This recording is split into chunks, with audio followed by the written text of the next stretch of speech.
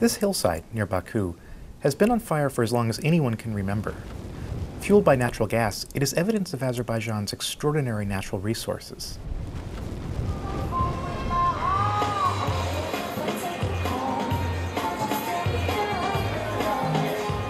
Oil wealth turned this city into a cosmopolitan European capital a century ago, and oil wealth is transforming Baku once again. A new pipeline will soon pump billions of more petrodollars into Azerbaijan's economy. With foreign interest in Azerbaijan's oil came foreign interest in its politics. On November 6th, voters here will elect a new parliament. After international criticism of previous elections, the authoritarian government says it has reformed the process. It is now easier to run for office, and more than 2,000 candidates have entered the race. But the opposition fears these changes are merely cosmetic, and the government will use fraud just as it has in the past. Despite a decree by President Ilham Aliyev that many hoped would make elections more fair, the government is still given to violent reprisals. Last month, as opposition members tried to rally in downtown Baku, police swept through the city, beating and arresting them.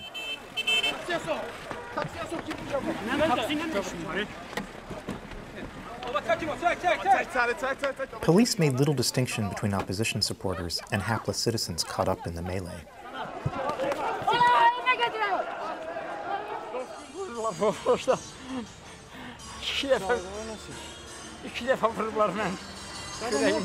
Most people from Azerbaijan will never learn the opposition side of this story. President Aliyev's government controls most of the electronic media, which emphasizes the stability and prosperity of the country.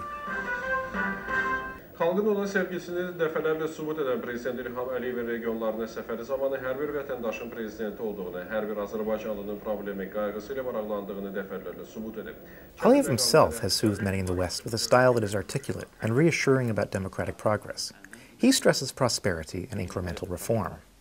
We are trying to create a normal society, a modern society, based on the democratic principles, rule of law, and freedoms, but we need time for that.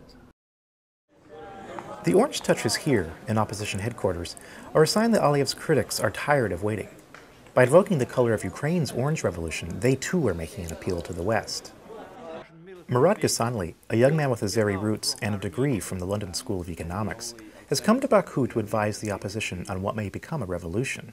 If the authorities decide to, which they will probably, to falsify the electoral process and the results and etc., the opposition will have no other option but to take people to the streets. One American critic thinks all this orange is just about branding. There's surprisingly little patience with the opposition among many outside observers. Color orange, it became the #1 symbol of the opposition. But for all their flaws, the risks they take are real. These young men gathered one afternoon to protest the arrest of a young political leader accused on what are likely trumped-up political charges.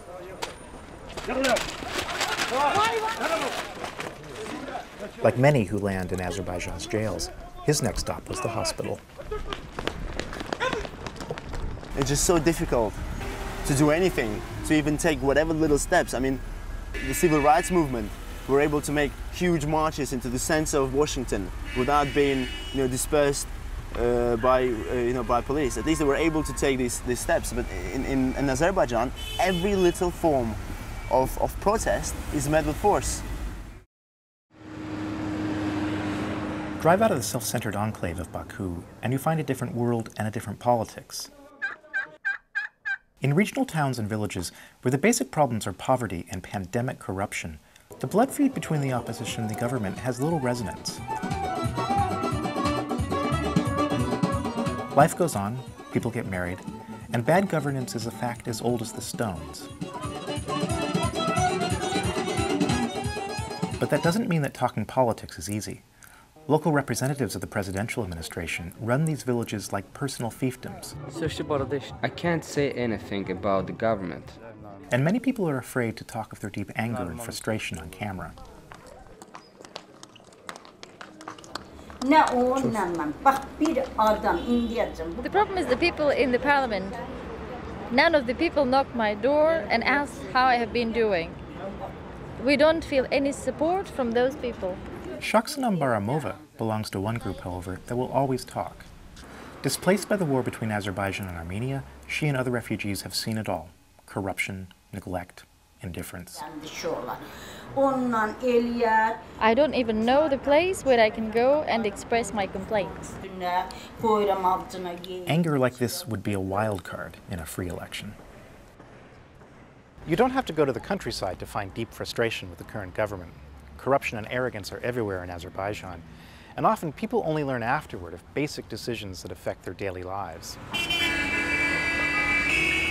A building boom in Baku, fueled, say insiders, by the oil and money laundering, is transforming the capital but leaving many behind.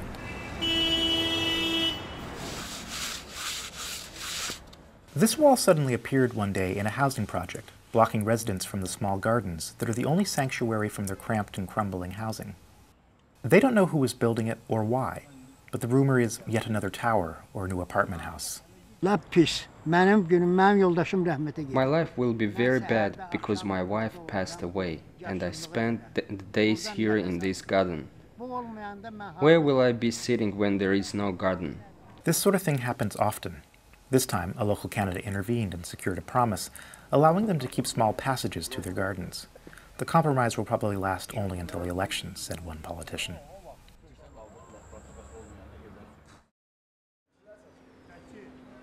Sonra da siz de o deri elində bir qapımı mənim təpi ilə açasınız ki, Dadaş müəllim bizim öyle oğludur, Milli Məclisdə oturub.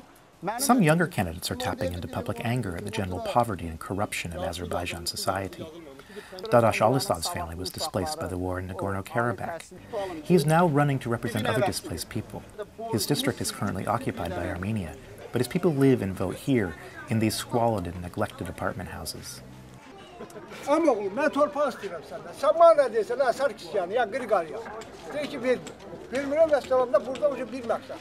Qarabağa gedən yol sağlam, təmiz, şəffaf seçkilərdən gedir. Alishav is one of a new generation of candidates.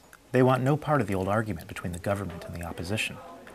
He's campaigning as an independent, trying to convince voters that he actually wants to serve them and not his own business prospects. Deputatlığa namizədəm Zəngilan Qubadlıdan. But it's hard work to convince voters here that politicians care. İnam yaratmaqdır məqsədimiz. Qapı-qapı gəzməkdə bir məqsədim var. Yəni mən kütləvi də eləyə bilərdim bunu, amma üzbəüz danışmaqdır, üz-üzdən utanar da. Necə ki mən sizin... The word independent is very slippery. Contempt for politicians of all kinds, ruling party and opposition, makes the independent label attractive, and many claim it who have other allegiances. Alishav may also find that once you criticize the failures of the current government, you might as well be in the opposition. İndi baxın, çoxlu namizədlər var, layiqli olanı seçin. Mən demirəm ki, gəlin Dadaşa səs verin. Mən deyirəm ki, gedin seçkilərdə iştirak edin. Səsinizi verin ki, səsinizi oğurlamasın.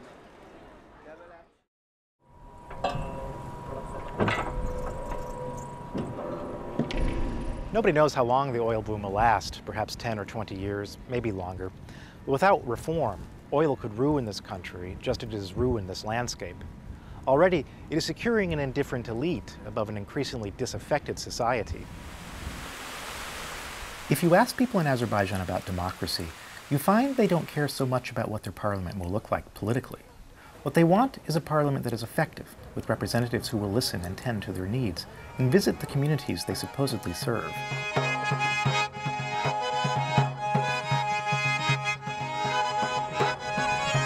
The ruling party isn't monolithic, and the opposition isn't filled with Václav Havels. But greed breeds distrust, and distrust soon becomes cynicism. And cynicism is the most effective deterrent to democracy.